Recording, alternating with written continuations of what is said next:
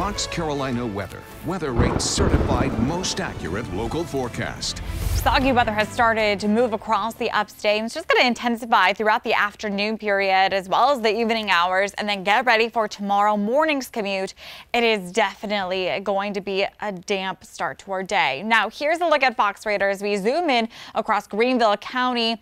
Greenville itself, the I-85 corridor up towards the northern portions of the county and even back into Spartanburg, having some heavy rainfall right now.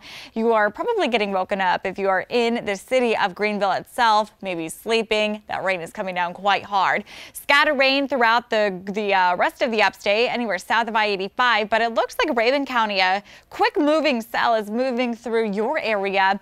And then for the rest of us, it's definitely cloudy, holding out overcast sky conditions and even a few areas of fog. So here's how the day is going to play out. It's going to be these scattered hit and miss rain showers, isolated storms by the afternoon. It's all this Gulf moisture that we're working with, pulling in from the south to the north.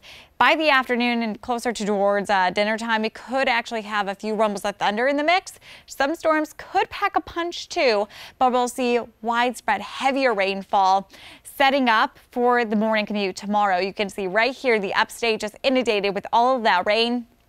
Even if you embedded thunderstorms and that scattered rain throughout the mountains, this will lift up towards the northeast for tomorrow afternoon. So by the afternoon and evening hours, we'll actually start to see a little bit of sunshine for the second half of the day before our final round of rain comes and hits us. And the reason why is this cold front. Cold front's going to swing through the region. That is going to provide some lift. We already have some instability. A lot of these weather models are showing indications that we could be dealing with strong and severe storms, with the primary threats, yes, being flooding, because we'll see copious amounts of rain.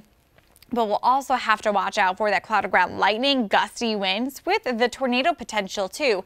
That's a look at Wednesday afternoon and evening. By Thursday, the cold front will be farther off towards the east, so some cooler air will usher on in with some sunnier weather too.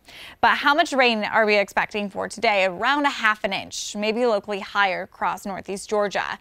We'll add about 2 to 3 more inches on top of that for tomorrow's time frame, and then when everything's all said and done for the next about 72 hours, we could see anywhere from 3 to 4 inches of rain for western sections of our viewing area. A majority of us, though, 2 to 3 inches. So 78 for the high temperature today in the upstate, 72 for the mountains. It's going to be cooler. And here is a look at the tropics. Quickly mentioning, we have Tropical Storm Peter that's going to be staying away from the continental U.S. And so is Rose, with tropical winds at 40 miles per hour right now. And that one's just going to be a fish storm from here on out. Your 7-day forecast consisting of temperatures in the 70s today through Wednesday, and then check out Thursday stretch all the way through Sunday. Sunny, comfortable temperatures. Overnight lows will fall into the 40s and the 50s, and we just have these next few days to get through that soggy weather.